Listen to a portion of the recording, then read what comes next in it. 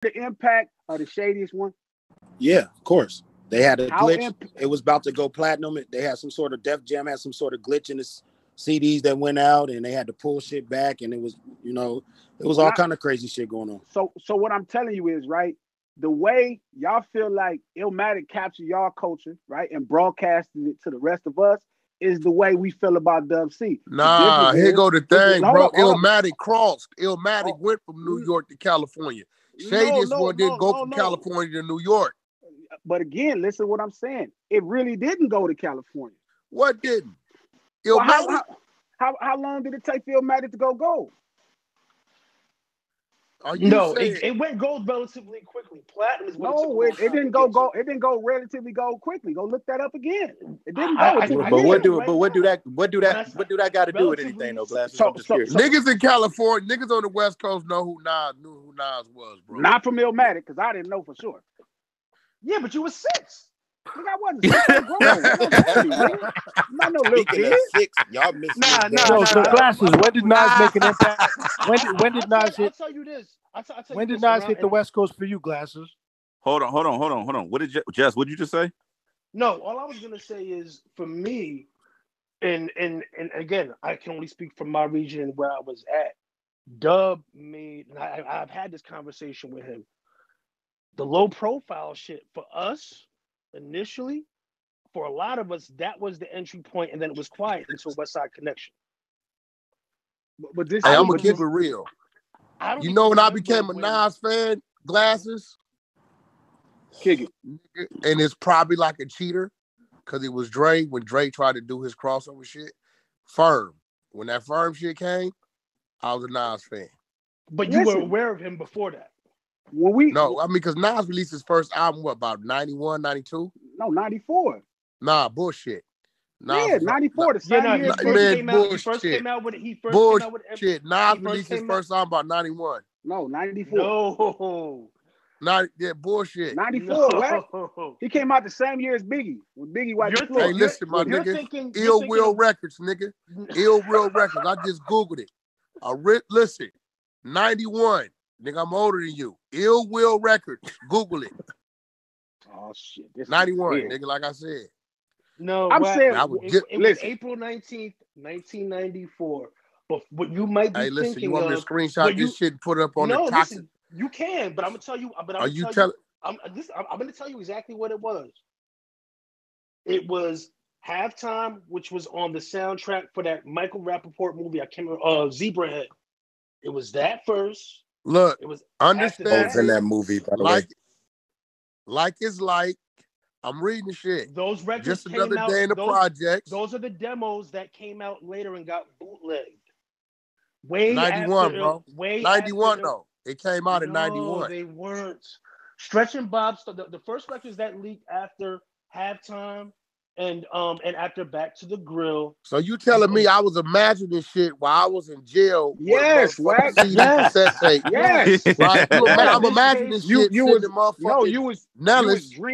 dreaming up of Nas. You was like a certain type of. Nah, hell no. I'm sitting in the youth authority. I can tell you every fucking cassette tape I had, nigga. Bro, I'm telling you. It was Dub C in the Mass Circle. Nas Wack had it before it came out. That's man. That nigga been plugged. He had it before it was made. Hold on, you know what? Hold on, let me.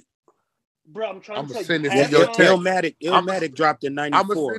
I would take Just word for it, to be honest. I'll take Just word for it. Man, Just made great beats. That nigga ain't no motherfucking historian. Historian. He was there. I'm probably the closest thing we have to a historian on Clubhouse when it comes to East Coast rap. Yo, Just Blaze is a fucking timestamp king, bro. Me and Justin already had all these conversations. Huh, yeah, we had these arguments years ago. G Malone, check your text, nigga. Halftime, Nas check your text, nigga. Okay, I ain't gonna keep arguing with this. This nigga crazy. Then you had Nas. Nigga crazy as a motherfucker. Hold on. That's got renamed. It ain't hard to tell. From there, you had the various. Listen, you can't rename. Listen, the lip tape was crazy. He want me to believe that they renamed some shit and rewinded 3 years. The shit was out in 91. They renamed it in 94. Nas Will Prevail. Nas Will Prevail was played on Stretch and Bob in early '93, and then Malone, you looking at that, right? Hard to tell. I'm not looking at anything. Glasses, are you looking at that, right? I see it. You got to make it your little profile pic. So just he see what the fuck. Hold on, he know. I'll do a PTR. So Just is saying that after Illmatic they went back in time and dug up his demos. Exactly. No, but listen. Illmatic. But it can't say 91. But then he said it did come out till 94. Hold up, is Eric still here? Because some of that stuff was paid for by them. Eric, right there. Eric, right here. Nigga, but you can't ask him because y'all fucking his high up. He don't smoke. Fucking Eric, you probably heard the nigga. I heard Nas on Live at the Barbecue. I didn't hear him all this demo shit. And that's the other one. That's the other one I forgot. Live at the Barbecue. Thank you. And back to the grill. I don't see nothing in your PTR. Shout out Carton now. Listen, change your photo, Whack, to the thing you got a picture of. Listen. This is what I'm saying though, right? DJ Head. Now I'm gonna do better than that. I'm gonna send it to you. What you said? Why I don't even want to do him like that. We can't see it. Hold on. Because you know, man, I'm gonna let you win. I'm gonna send it to all the people on here. Just text it to me. I'll put it up. I'm gonna send it to you.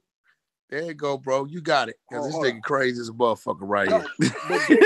But listen. What we can do, this is what I'm saying, and it's just, listen, I fuck with Nas, bro. It's not that.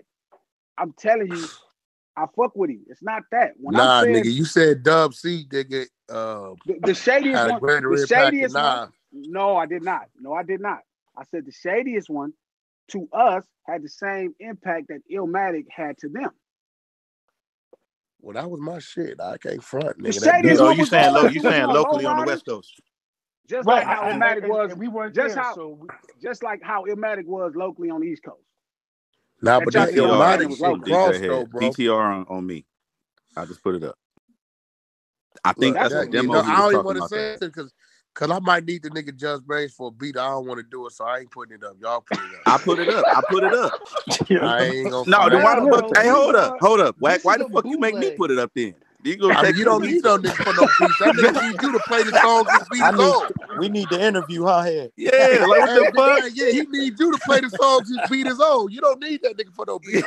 This is a bootleg of the demos that resurfaced. So you saying that Rewind Life? So this is what I'm trying to understand. You said some shit that was out in '91 came out in '94, then they rewinded and let it go '91. No, this wasn't out in '91. They released it later, but they started recording maybe around that time. Hey, my nigga, listen, when you pull up the date shit was released, it ain't gonna have the date to record it. It's gonna have the timestamp date of release. How old was Nas in '91? Like 15, nigga? What the fuck that mean? How old was Lil Wayne and Cash Money, nigga? What that mean? Lil Wayne was 12. How old was he when he did Live at the Barbecue? Illmatic, he was 21, right? Illmatic, he was 21. No, he I think he may have even been younger than that. It came out when he was 19. He was 19 when it came out. No, he was born in 73. Nas born in 73. This nigga Whack crazy, dog. He born in 73, my nigga. The album came out in April 94 that year. Oh, he was 18. He was 18 in 91. That's what I'm saying. He started writing it at 16. It came out right before he turned 19. Hey, Judge, you was there when he started writing it? Whoa. I ain't giving you all that, nigga. I'm going to give you the super producer, but we ain't giving you all that. That's out. Hold up. No. Illmatic came out when he was 20. Just said he was 19. Right? But I do know, to my understanding, he was 20. In my conversations with him, he started writing when he was 16. And according to him, and this might be foggy a little bit. Van, mute your mic. He said it came out right when he was around 19. It came out when he was 20. Nah, what year Illmatic came out? What year was it? April 1994. Yo, Live at the Barbecue came out. Live at the Barbecue came out in 91. It was 21. It was 2021. Live at the Barbecue came out in 91. So, but that's not the point. Don't tell him that Nas didn't drop music till 94. Don't tell Just Blaze that. I might need a beat. I got a little nigga named True Car. I need a beat, folks. Nigga, you right, Just Blaze. Nigga, matter of fact, that shit came out in 95, nigga. I'm with you. I'm gonna give you a whole nother. All right, but hold on. Can we get back to the original point? Exactly. That's what I'm trying to do. Just let me get back to the point. So what I'm saying, Nick, back to my boy Nick, right? Nick, look, Nick ain't even here no more. Oh yeah, he is. Yes, he so is look, right there. So what I'm saying, Nick, if Ether is not his most impactful record, then we talking about If I Ruled the World. It can only be one of those two. That's as far as the greater Nas record, as far as Royce impact gone to now. the rest of the culture. He got a call or something. Royce gone now. But I'm saying just as far as impact to the rest of the culture, not just to New York. No, not just to New York, not just to the East Coast, right? But to the rest of everybody else. It only could be Ether or If I Ruled the World. There's nothing else that's as impactful to the rest of hip hop. Definitely, probably his two biggest records. I would not argue that. And I'm saying great. Right. My question was more so. I feel like, or my statement rather, was I feel like everybody probably has a slightly different system of checks and balances for greatness. Right. Yeah, yours might be different from mine. I cannot argue the impact of the two records you're speaking of because they are. And that's what I was telling the homies at the first beginning. Like, we got to talk about greatness because greatness is measurable. Everything else becomes preference. Like best, better, all that's preference, what you like. What I'm saying is greater.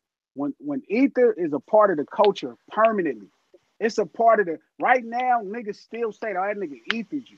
Feel me? Right now, we look at that battle. That's one of the greatest moments in the history of hip hop.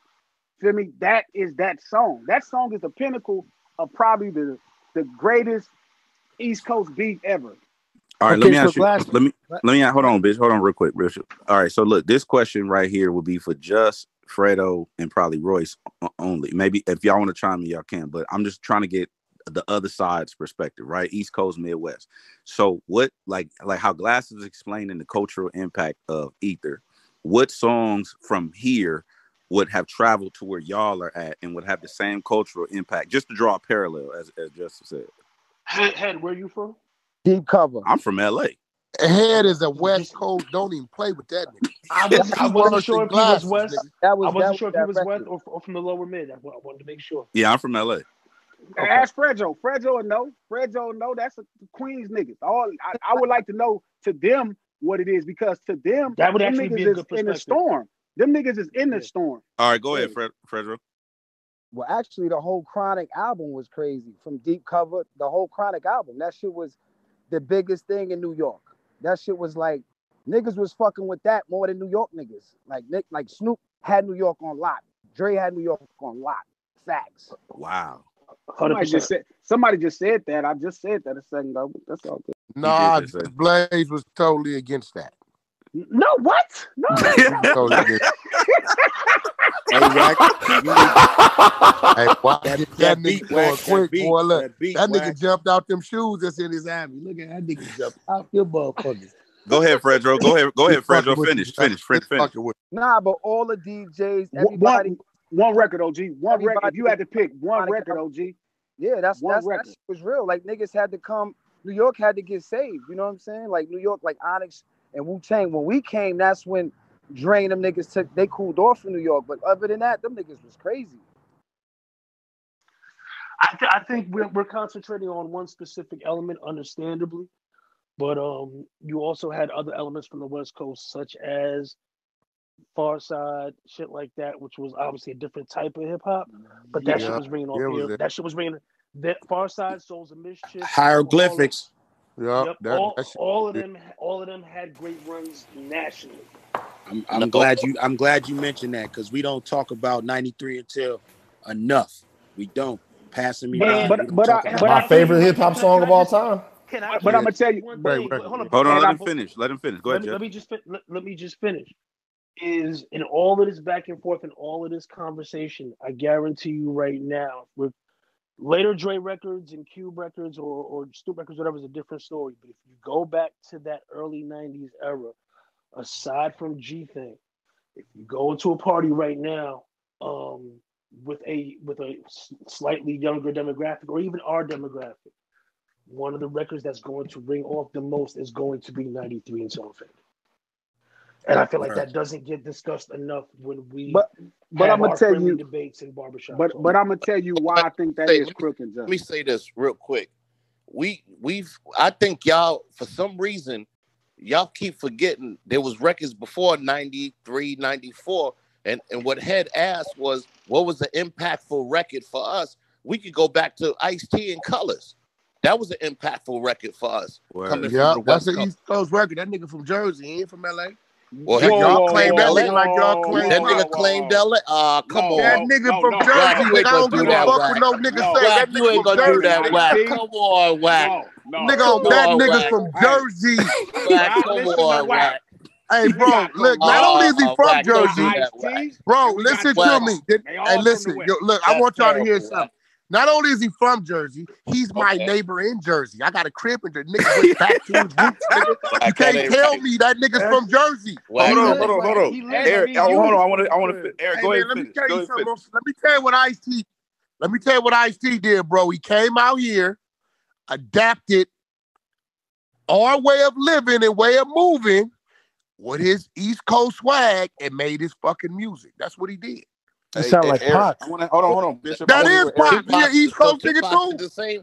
Tupac did the same thing. Tupac did the same shit. He is not from fucking LA. You niggas want to. Same with Corrupt. We claiming all of them. Corrupt from all Philly. of us West Coast niggas. Corrupt from Philly. You right. So is this like the race draft, but for rappers instead? No. We're not giving them back. Don't listen to Wack. We're not giving them back. That's us. We're keeping them. Hey, listen. I'm gonna keep it real. Listen. I don't honor turnouts. That's just real. Nigga glasses. If a nigga was from another set before he's from 7th Street and the politicking started, do that nigga got a voice when the politicking started with the 7th Street, or do we gotta sit that shit out? If he was from another hood and then turned to your hood and the politics start, does he have a motherfucking voice, or do we got to sit that shit out? He can't do everything niggas do. Come on, my nigga. This is hip hop. This not It's the same shit. No. Yo, Ice-T doesn't mind niggas knowing he's from fucking Jersey, bro. That ain't no put down, nigga. Jersey's a lot of music came out of Jersey. Yeah. But I'm saying Ice-T, Tupac, and Corrupt are West Coast niggas. No, they're not. Rappers. No, they're not. They're East Coast niggas that migrated to the West Coast. How the fuck you gonna take a nigga birthplace, where he went to school, where he grew up at, and all that shit, and say he over here? What about DLC and Rage? And they're both DLC from motherfucking Texas. I don't know where the fuck Rage from. You got me on that. I never paid her no attention like that. After she did the homie the way she did the homie. Other than that, I didn't give a fuck. But what I'm saying is, y'all know them people from, but y'all want to claim them like that. You can't do that. You taking that's just like us claiming some of they people over here like that. That's where the nigga from. Wait, so who has ever come from LA and come out here and made their name? Nobody. And I'm gonna tell you one person that did. Y'all claimed game before LA claimed him. I'm gonna tell you somebody that y'all claimed game before LA claimed him. New York claimed game. When New York claimed game, then LA jumped on the bandwagon. When did New York claim? And when did New York claim the game? New York was claiming the shit out of game. What you mean? When? Are you crazy? New York? Shit. Hold on. You don't want me to get slay on this motherfucker. That's what y'all doing, New York? You don't want me to get slay. Hey, listen. Hey, let me shut all y'all down right now. DJ Head or Glasses, y'all answer this. Let me tell you what y'all niggas didn't know. Hold on, bro, because y'all talking out your ass. Hey, what's Game's oldest fucking child's name? Harlem, nigga. Harlem. He was in fucking New York. Out there was playing everybody else. We didn't name his child. No, you missing the point. That's where he was making his music. That's where he was making his fucking music at, my nigga. No, that ain't Dougie D from Mansfield Crib is a Harlem, New York nigga. Game was on that man's couch on the come up. Eric, you might know Dougie D. You should know Dougie D. Of course I do. Know, but let me ask a question. Y'all niggas on here talking out y'all ass and don't know what the fuck y'all talking. So let me ask you a question. So Ice Cube left up out of LA and was in New York and got niggas from New York to do his shit. Does that mean the same thing? Are you weird, my niggas? Does that mean the same weird ass shit like that? Does that mean Ice Cube, the nigga that started the beat with NWA on LA soil? I'm asking the question. Are you saying Ice Cube, the nigga that kicked? Wait. You really want to go there? Are you saying the nigga? Wait, let me shut you down on this one. Hold up, Wack. Hold up. You saying Ice Cube, the one who told Dre, why you got the New York dudes out here rapping on our beats and rapping our words? You talking about that dude, right? Well, but then he came over and made a whole record with Das Effect. Hold up. if he you went really for production go there, on the East Coast. are we talking about the Ice Cube whose first Cube is demo from LA, my nigga. Don't even do that, bro. Cube is from Los Angeles, my nigga. But you're talking about claiming and he's not from Compton. What, right? He's from I fucking didn't say LA. He was. But if you listen to Ice Cube's first recorded records, what did they sound like? So you telling me you claiming Cube in New York? Hey, you know what? I'm gonna bag up. This is what I'm gonna do. Hey, this is what I'm gonna do, young guys. I want y'all to ask Eric B if Ice Cube, that's his generation, is Ice Cube from New York. Eric is the one that posed the question. Nobody's saying that. Nobody's saying that Cube is from New York. No, Eric is the one that posed the question. I posed the question and asked what I'm saying. He's not from New York. That nigga's not from no goddamn. We know that. And I don't know why. from New York. Can y'all answer this? Why do y'all like to claim niggas to be from right here and they ain't from right here? Nobody's claiming anybody. Wait, what do you mean? When you say right here, what they claiming fucking. They claiming Pac. They claiming fucking Ice-T. Them niggas ain't they ain't from those right are here. niggas that went over there and said LA, and y'all. Wait, he went over where? Those are niggas that went to LA. So to come over, that mean you coming from somewhere, right? I don't know that. All I know is what they saying. To go to someplace mean you coming from someplace. Tupac never made a song to live and die in New York. He made a song to live and die in LA. Because the nigga was a dick rider. Everybody know that. So that's y'all problem to deal with, not ours. Don't get me. Hey, listen. When the nigga was up north, he was dancing with a fucking Gumby. When he came down, all of a sudden it's Mob Pyru. The nigga adjusted to the jungle he was in. That's y'all problem, not No, that's ours. called a turnout. That's not our problem. We don't respect turnouts. I don't respect turnouts. Well, you can't say y'all don't respect turnouts, and there's murals of him everywhere, and niggas wear Machiavelli jeans. Niggas do not wear Machiavelli jeans. The fuck is this nigga talking about? Who wanted to know? Machiavelli jeans. What the fuck is that, my nigga? I had to throw a dig in there. I'm sorry. I had to throw that in there. I'm sorry. Is that like that? Respectfully. They wear that with Outkast?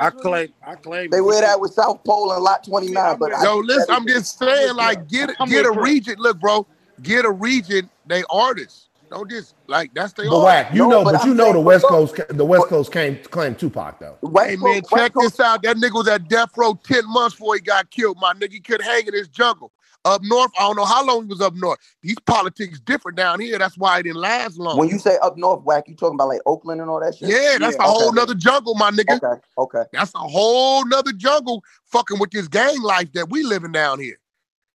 Listen, I hear you, and I appreciate hearing that from West Coast niggas. I never heard that before. Hey, let me explain something to you. Any nigga that got it in their mind that they gonna Rat Pack and rush Wack 100 and let me live is crazy. Because it's gonna be some immediate violence. The same thing with that man that they put their hands on. But the reason why he did it is because he didn't know the jungle. That's just like me being in New York and this nigga is a live wire nigga from Queens that Frejo know nigga ain't no rat nigga. If you ain't gonna do that nigga all the way in, don't do that because they coming back right now. This is what happens when you perpetrating the fraud. You know what I'm saying? And you don't understand where the fuck you at. You know what I'm saying? So at the end of the day, you cannot, just because he came down here and he was a part of a movement down here, we can't say this is where he was from. Shit, I think he was up north longer than he was down here.